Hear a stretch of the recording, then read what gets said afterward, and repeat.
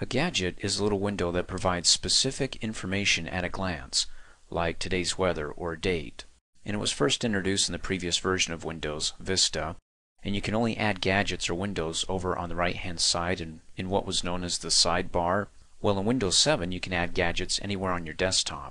To find a list of gadgets that are available and to start adding them to your desktop, just find a blank area somewhere on your desktop and give it a right click, and then go down and click on Gadgets.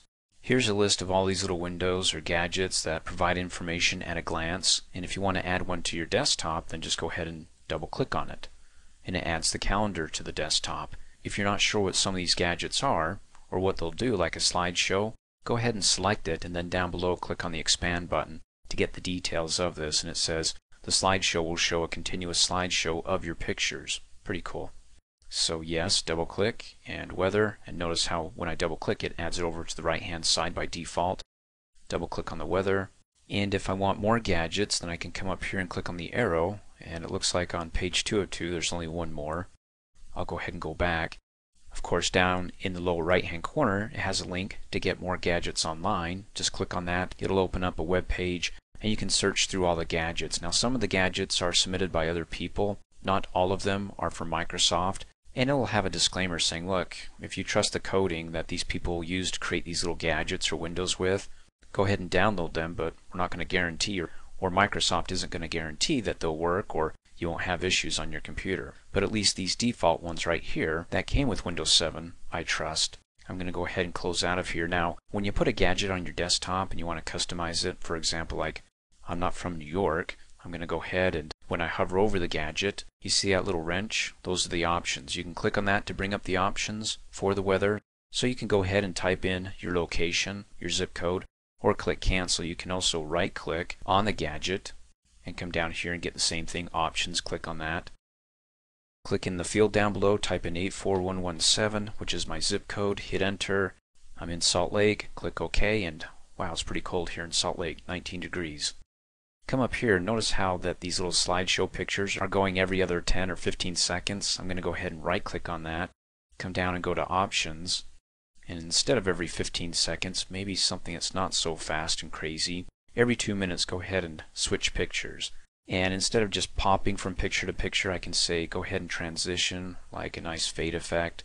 And then by default it's pulling the pictures from the pictures library folder. If you have another folder that has pictures like of your family, friends, or whatever, you can go ahead and click on this little ellipsis button, 3 little dots, click on it, and it'll say, okay, where's the folder that contains the pictures you would like displayed over in the little picture gadget or slideshow gadget?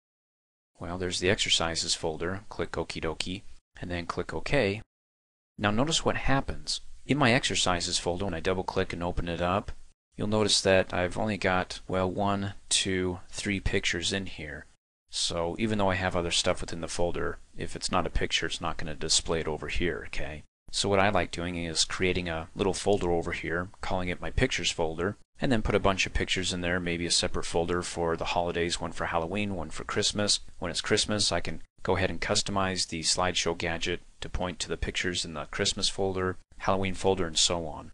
It's kind of nice, new, something different to look at besides the plain old desktop here. Close out of that. Then I have the calendar, today's date. When I double click on it, it changes it to the monthly view here instead of the days view. Then I can go ahead and scroll back and forth. Now like I said, this was first introduced in Windows Vista, and you can only display your gadgets over here on the sidebar. Well, you don't have a sidebar here in Windows 7. You can just come up here and click and drag and move your gadgets by clicking and dragging anywhere on your desktop. Looks like a mess, but that's up to you if you want to be able to organize them and put them in the upper right hand corner, left hand corner, or if you have 2 monitors, and this is my second monitor, I can move them over there. And then of course when you're done with these, you can hover over any one of them and click on the X and close out, come down here and right click, close gadget, and if you need to bring them back, again, find a blank area on the desktop, right click and go down to gadgets, and there they are. Bring them back with a simple double click. By the way, if you're curious, these are all shortcuts. If you want to be able to find your desktop gadgets, not by right clicking, then just come down here, click on the start button, go to all programs, and then up here you can see where it says desktop gadget gallery, click on that, brings up the same window, okay?